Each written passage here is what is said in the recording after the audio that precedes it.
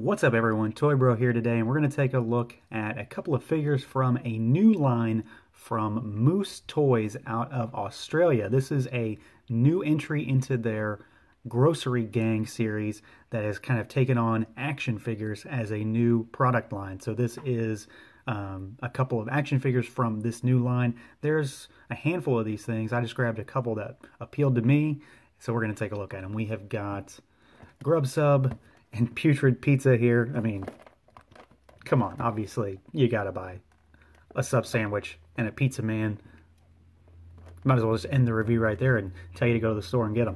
So we've got just a blister card with our figure. We got some great 90s style artwork. Like, this stuff really screams Ninja Turtles to me, really, in terms of how they look. But then again, of course, it also screams 80s food fighters. So if you know what that is, you're probably already interested in these. So let's pull these guys out and take a closer look at them. So here is PUTRID Pizza and Grub Sub out of the packaging. And I gotta say, I think these things are really great. They're goofy. They are relatively disgusting looking. So I'm all about that.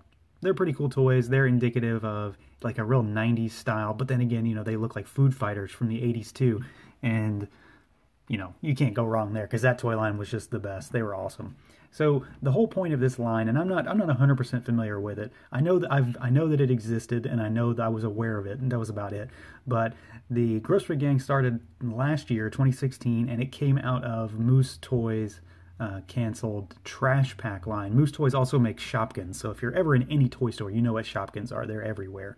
So that's kind of the girls' side. This is the boys' side, and they make the little minifigures, and they're kind of squishy little things, which I honestly wasn't aware of. I thought they were hard plastic, but they are they're blind bag, I think, or you know, there's like mystery figures. So I know at least Grub Sub, when he was in the mini form, he was rare, and they have different colorways and different variants. So essentially what the figures are, they are the minifigures just made into figures. So they're the little squishy guys, which are actually pretty cool on their own. I mean, there's a lot of detail in there. Look at that gooey, nasty sub sandwich. And I don't know what's going on with PUTRID Pizza here. He doesn't look like he's having a good day, though. So we're going to move these little guys aside for now, and we're going to take a look at the figures. So we've got a Grub Sub here, and these are pretty basic figures, but they're pretty cool. They're just, I mean, they're cheap. They're like $6, I think, which was fine. I'm happy to grab a couple. They'll look good and stand out on my kind of generic toy shelf that have kind of a lot of every different thing on them. So we've got obviously a sub sandwich for a head. He does not look very happy. He's got maybe some roast beef on there, some lettuce.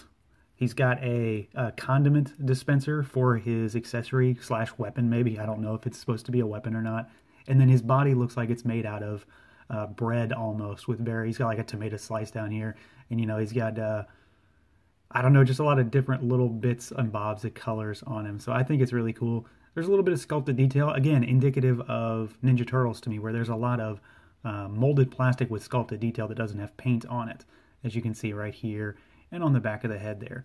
So not that they're Ninja Turtle figures or anything, but that's what I pick up on when I see these. Like, I think of, you know, characters like Mutagen Man or something like that have a lot of stuff like that, or you know, just a lot of stuff like that where they have all kinds of weird sculpted details on them that just look kind of gross. I don't know why gross stuff is appealing in this regard, but hey, it's kind of cool. It's fun. There's no way kids aren't enjoying this. So this is the guy that really caught my attention, PUTRID Pizza.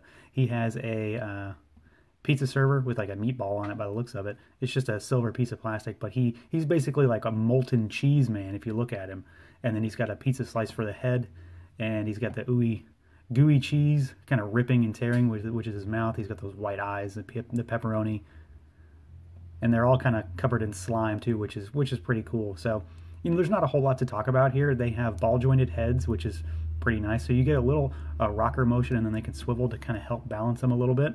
And then they have you know, full rotation on the arms and the legs as well. You're not gonna be able to get them into too many dynamic poses, but at the same time, I'm not sure you really need to.